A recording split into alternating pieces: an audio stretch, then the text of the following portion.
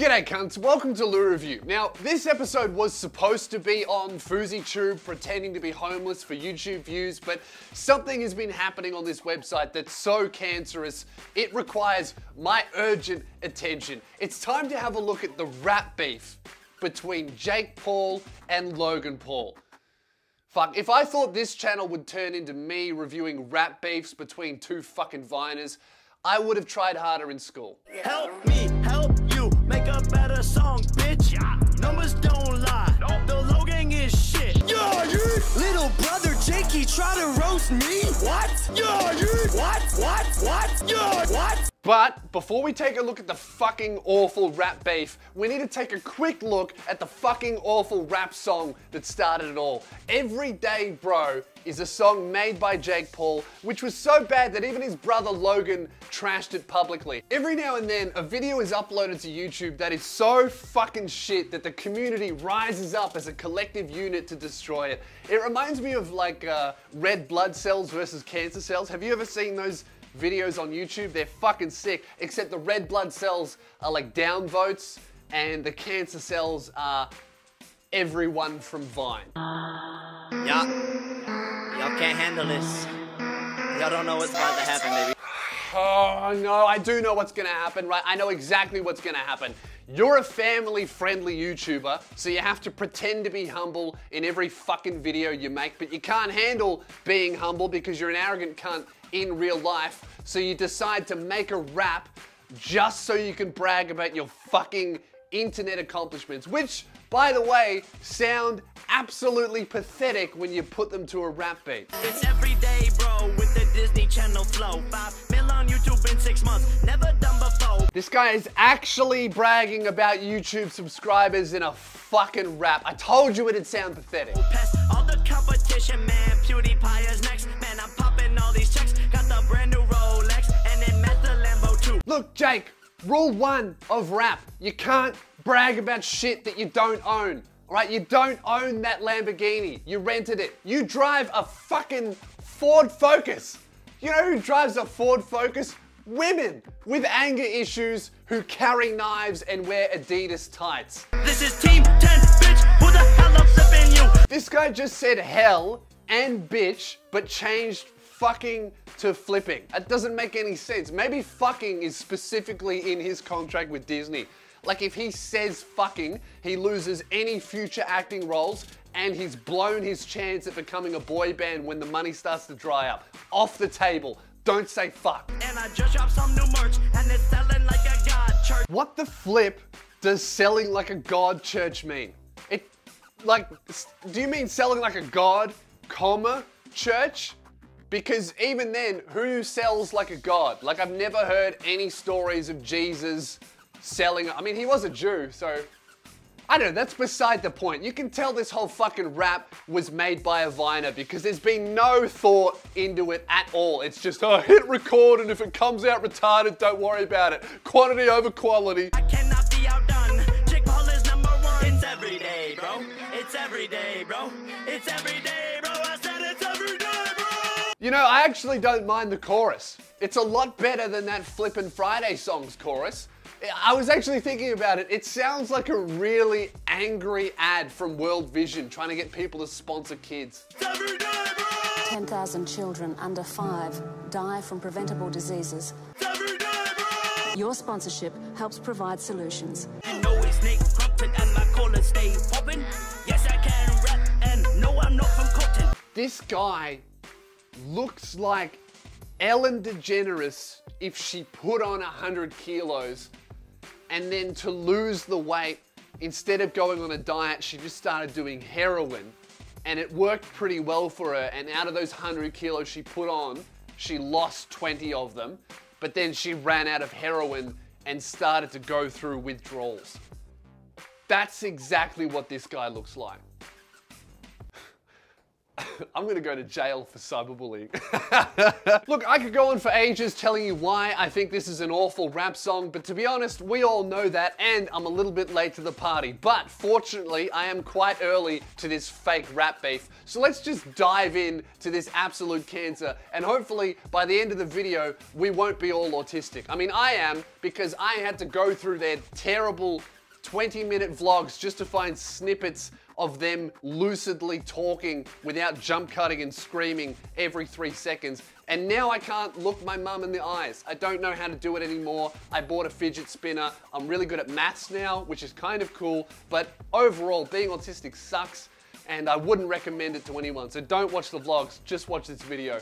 Let's have a look at Jake Paul's diss track. I see you talking trash about the song we made. We did it in one day. You had to spend 60K. Turn on your radio, Kiss FM just hit us with a play. Only thing worse than your song is the Logan.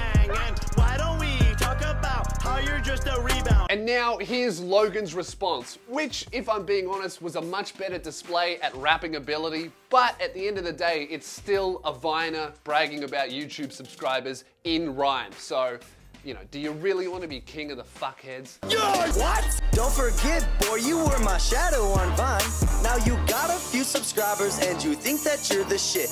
I'll admit, you got money, you got bars, you got chick, but you're a dick. You ain't thankful for your fans, it's kinda funny. Do your investors know Team 10 ain't making any money? And here's both of them pretending to have a serious moment in their vlog where they say the beef is real. Bro, congratulations, you hurt my feelings. Like, I saw red when I watched that video. My mind was, I couldn't believe what I was seeing. It's...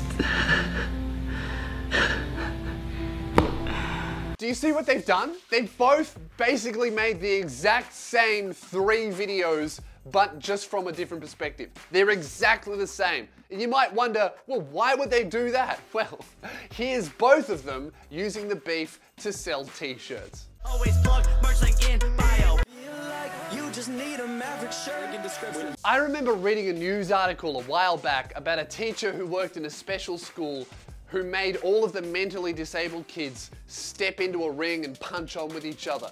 And it really reminds me of this fake beef between Jake and Logan Paul, except their manager is the teacher and they are the retarded kids punching on with each other for reasons they don't understand. These diss tracks are so fucking awful and marketed at 12-year-olds that I wouldn't be surprised if Ricegum Rape Is Funny steps into the ring with his trash music because his channel's going down the drain. Okay, so I filmed this LewReview a few days ago. I'm just sitting here editing it now, as you can see, and it looks like I can tell the future because Ricegum has joined in on this diss. I can tell that you came with a Disney flow, ay. Ain't nobody ever heard about your Disney show, ay. These guys like selling t-shirts a lot. I mean, I like selling t-shirts. I love seeing people wearing my Try and Stop Me shit, but I don't love it so much that I would work with a guy who thinks making fun of a rape victim to her face is funny. But, you know, maybe that's just the difference between me and the Paul brothers. Do you reckon Tupac and Biggie are up in heaven watching Jake and Logan Paul diss each other without swearing on top of royalty-free beats? I mean, you know what? I wish this was way more like the Tupac and Biggie beef. I mean, at least they had the decency to kill each other before we got bored. You know, Jake and Logan are still going on with this shit trying to sell t-shirts. So look, Jake, if you really want to be better than your older brother Logan, the only way you're gonna get there is with a few drive-bys, you know? Hit up Suge Knight, take some inspiration from him, and just go on a fucking rampage. Please, cleanse the world of Viners. In the meantime, what I've done is I've taken your song and I've recreated it. I've changed the lyrics to make it a bit more realistic. I've changed the film clip to make it a bit more accurate. I think this song really says something about you and your craft that's a lot more honest than the one that you put out. I hope you enjoy. Yeah, you already know what it is. Fucking terrible. It's every day, bro, with the super cancer flow. 5 mil on YouTube in 6 months. I wish I was Logan Paul. All my fans attend, so I check ID before sex. Empty hole inside my soul, I filled it with a Rolex. I'll be irrelevant soon, and so will my whole crew. This is Team 10, bitch, and we all make cancer too. Vine got deleted, so I daily blog on YouTube. Please buy a t-shirt, I am scared that this will end too. In 3 years, my fans will grow up, that is scary, dude. My brother's in a movie, why can't I have one too? Insecure and sad as fuck, cause everything I'm making sucks. Videos every day, this won't last forever, fuck. This parody's getting bad, this flow is fucking bad. The rhymes are fucking bad, I mean straight up, the content is bad. Like it doesn't even make sense. Lyrically, this shit is awful. It's borderline incoherent. Like listen to this, this is an unaltered lyric. And I just dropped some new merch and it's selling like a god church. What the fuck does that even mean? A god church? Do you mean it's selling like a god, comma, church? Because that doesn't make sense. What kind of god sells stuff? Or do you mean it's selling like a god church? And if you mean god church, what is a god church? Like, churches don't really sell stuff. I mean, they take a lot of money, but they don't actually sell shit. Like, I don't know. I don't even know why I'm analyzing this shit. It's pretty fucking clear that it's just dumb. Please buy a t-shirt. Oh yeah, forgot about the chorus. You make cancer, bro. You make cancer, bro. You make cancer, bro. You make fucking cancer, bro. Alright, I'm done with this. What a waste of my day. Thanks for watching, guys. It feels really good to be back on track making regular videos, and I'm feeling like that's going to continue. Also, I have a bit of an announcement to make. I'm starting a new series on YouTube. It's a media and political satire series, and something that I've always really wanted to do. I feel like this series that I'm going to come out with is what I've always wanted to do on YouTube, but I've never just had the ability or the resources or the equipment. But now, thanks to how long I've been doing this and Patreon and a number of other things, I feel like I'm finally able to do what I've always wanted to do on this website, and I'm hoping that that series is going to start next week. I'm going to be dropping a trailer very soon. I'm waiting on a few other things, but next week is when it should start, if not the week after that, and I'm very excited to do this. If you want to hear more about it, I'll be talking about it on this week's podcast. But yeah, stay tuned. There's a new series coming soon. LewReview will still be coming out, but it'll be coming out once every 2 weeks, which really I think is better because it'll give me more time to research and work on the videos and make them higher quality. But that's the end of the video. Thank you for watching. Subscribe, like, support me on Patreon, all that fucking shit. And yeah, I'll see you later, guys. Catch you later. Lost in thought, I watch them talk but can't hear the words. It's clear I'm cursed. Fuck this dirty world, can never fear the worst.